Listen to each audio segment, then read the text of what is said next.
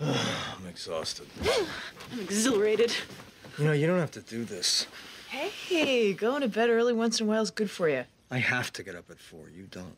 Yes, I know, but every night you have early deliveries is a night we spend apart, and seriously, where's the good in that?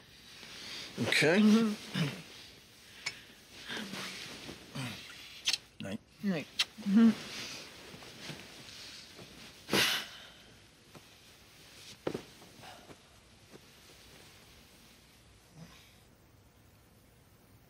Man, is it quiet. Do you hear how quiet it is? Mm-hmm.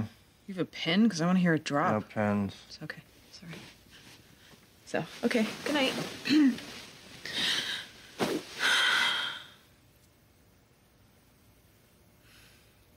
Hey, Luke, why don't you have a TV? I have a TV. No, I mean in here, in the bedrooms. You can watch TV in bed. I don't watch TV in bed. Studies show that it's not good for your sleep.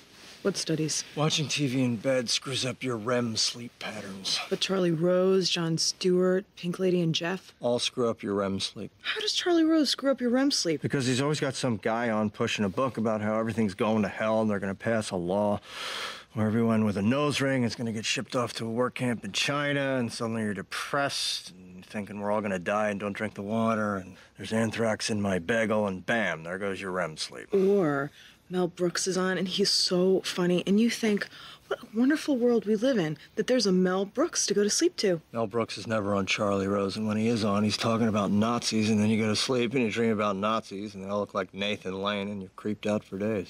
You know what ruins your REM sleep is those articles about REM sleep. And you know what could help you forget those articles about REM sleep? What? A television. Say goodnight, Gracie. Good night, Gracie.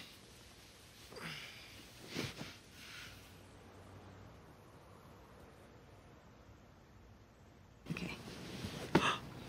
Hey! You got a TV? Oh, yeah. What? Since when did you get a TV? I just picked it up this morning. What about your REM sleep? Hey, twice a week you're going to bed at 9:30 like a 72-year-old woman because I have early deliveries, so I figured the least I could do is make sure you don't miss your Charlie Rose or your Patrick Stewart. Jon Stewart. And plus, I can sleep through anything. Once I'm out, I'm out. Oh, I know. So, here, enjoy.